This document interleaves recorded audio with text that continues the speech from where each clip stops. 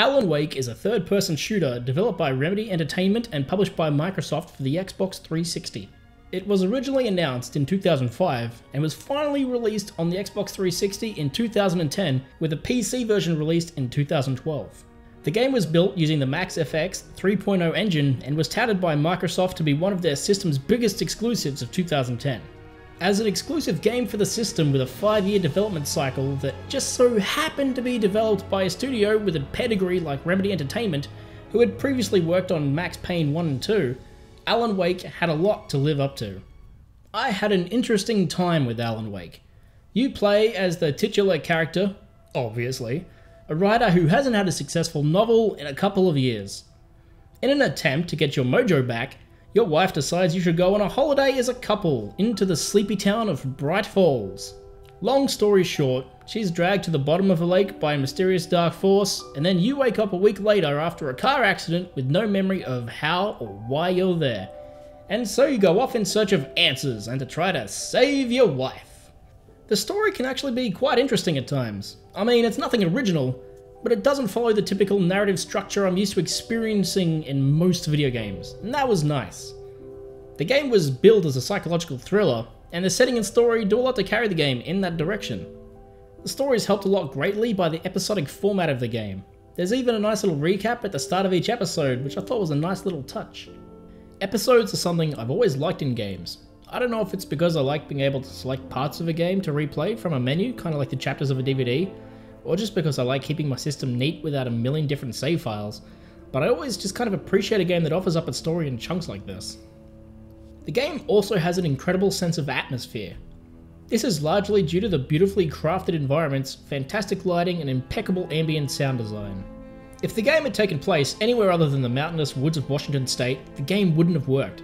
In fact, I'd go so far as to say the strongest element of the game is its sense of atmosphere, and that the environments are the real star of the game, day or night. If only the characters had been given that same sort of love and care. You see, as well told as the story is, and as solid as the pacing is, in terms of the narrative at least, the whole thing falls apart due to the characters, or at least it did for me. You have Alan, who I'm assuming as the player I'm supposed to relate to, but really couldn't. This is mostly due to the fact he's really good at making bad decisions. I spent half of my time watching the cutscenes yelling, "Alan, don't do that, you idiot! Why would you do that?" And the worst part is, he's not alone. It would appear that everyone in the town of Bright Falls is a complete numpty. Alan's best friend Barry shows up partway through the game, and as if it wasn't bad enough that he's the most annoying sidekick in Navi, he's also a complete moron. "Oh hey, we're trapped in a house surrounded by dark supernatural beings that are afraid of light. How about instead of boarding this place up and making sure the power keeps going, we get drunk on moonshine?" Yeah, good fucking idea, idiot. Then there's this psychiatrist who tries to trick you into thinking that you're actually insane and that it's all just a dream. This is so that he can have you write a novel for him and he can pocket the cash. Dude, Alan's already washed up at this point. It's over, man. It's gonna be more trouble than it's worth. Everyone else just really comes across as one-dimensional and little more than a stereotype. Don't even get me started on Alan's wife. She disappears in the first chapter, you know, so you can go find her, but aside from a few flashbacks which do little other than let you know she's afraid of the dark, you don't really get to know her as a character. And because of that, you have absolutely no incentive to go save her, other than because she's your wife. I know that saving the princess is kind of a staple of video games, but it has no place in a game like this, and she really should have been much more well developed as a character. The game also has a really bad habit of taking the characters in a direction that you as the player wouldn't want to go in during the cutscenes. I know most games do this, but because of the strength of the story in this game, it felt extra frustrating. You can't have an engaging story that's supposed to pull me in as a player, and then have the characters force me into illogical situations that I wouldn't have chosen for myself. Because of this, I found the game felt more and more like I was just watching Alan get himself into stupid situations, and then forced as the player to get him out of them.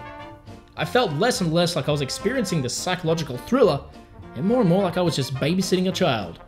A really stupid child. Thankfully, getting Alan out of trouble is a lot of fun. Generally. With Remedy Entertainment being the team behind Max Payne, you would expect the shooting in Alan Wake to be damn near perfect, and by God, it is. In fact, the combat mechanics in Alan Wake is one of its strongest assets, only slightly behind the environments. Unlike most third-person shooters where you just, you know, shoot, Alan Wake forces you to use light tactically in order to whittle down the darkness around enemies before you can shoot them. It's a nice mechanic and it uses it very well. Generally, you either shine a torch on an enemy, or you can use a flashbang to pretty much instantly remove any of the darkness from them. The guns all feel really nice with great sounds and a really nice sense of kickback, and having to use the torch first can lead to some really tense situations. Unfortunately, as fantastic as the combat mechanics are, the combat itself gets dull quickly. This is largely due to the lack of enemy variety.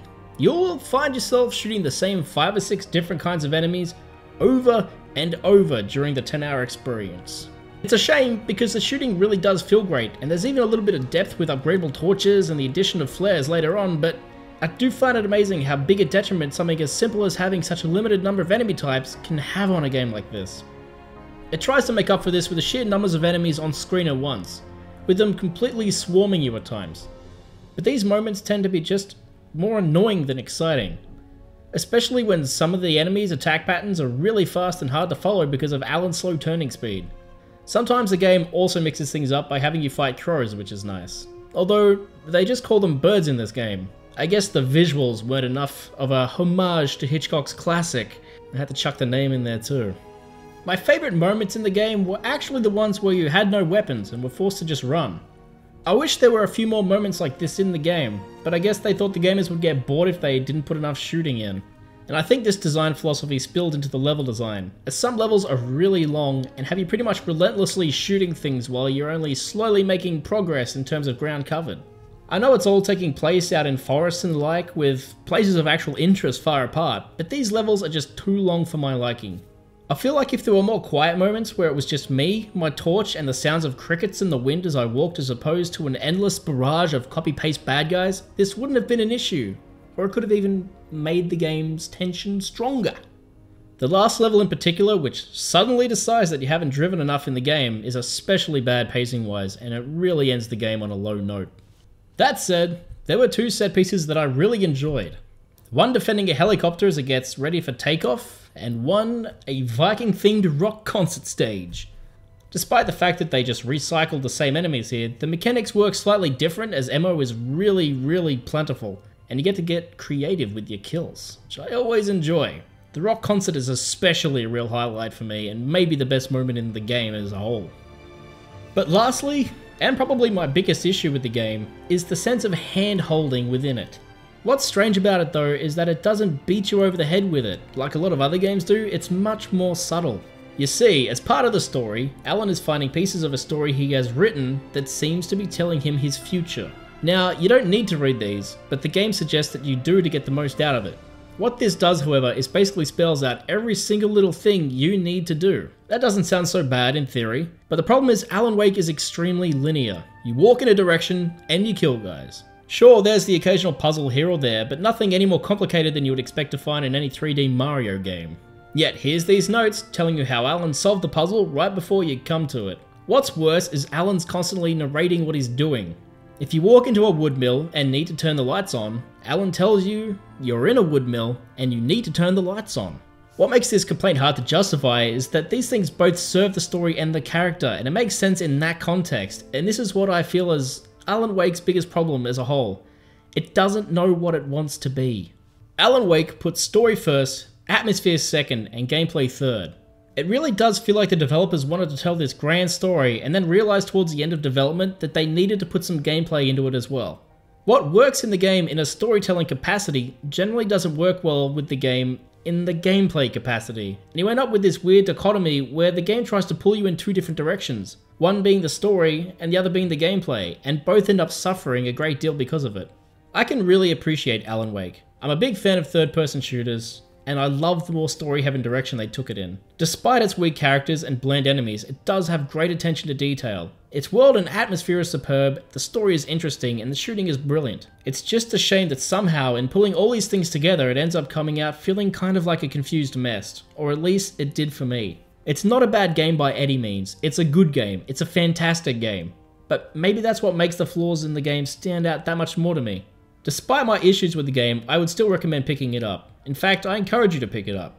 You can find it really cheap now, and even if you don't enjoy the gameplay that much, you can always play the meta game of Spot the Stephen King reference. Get back back of the cell, Stephen King. Hey, I hope you've enjoyed this video. If you did, you can always like and subscribe, or let us know in the comments below what you'd like to see. If you want some more content, we have more on the way, but in the meantime, me and Jessica both have our own Let's Play channels that you can see over on the right there. Be sure to check those out if you're into that sort of thing, and hopefully we'll see you next time.